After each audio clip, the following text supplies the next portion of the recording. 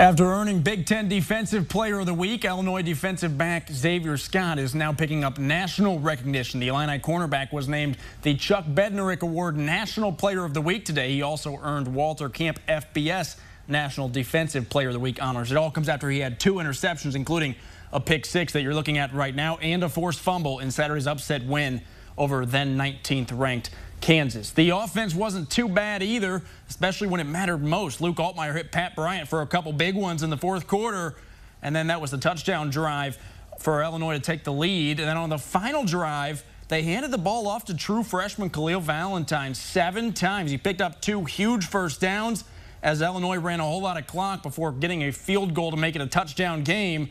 It was running backs coach Thad Ward who had the confidence to call on Valentine. He says the preparation he saw made him confident the youngster would rise to the occasion with the game on the line. The California native might have just earned himself a few more carries. Brent's due every day. You know, he's got to continue to play. I think he put a good practice in today, a good practice, really good practice. So, you know, we'll see what happens. But I think, yeah, I mean, if he continue to earn more, he'll continue to earn and get a chance to play a bigger role. He's a guy, like I said earlier, he's going to seek information, whether it's from me. I specifically set him next to Aiden Lawfrey, who knows the offense inside and out, and he'll ask questions to him. Those guys help. I have a mature room. The guys are not selfish at all. So they help each other, and they root for one another. And so, like I said, he seeks information in one way or another.